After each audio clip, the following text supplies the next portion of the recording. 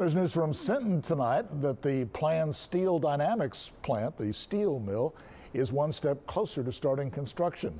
In a city council meeting this week in Sinton, it was decided that the plant would not be annexed by the city, and instead the company will pay $6.3 million directly over a 15-year period to the city of Sinton in lieu of city taxes.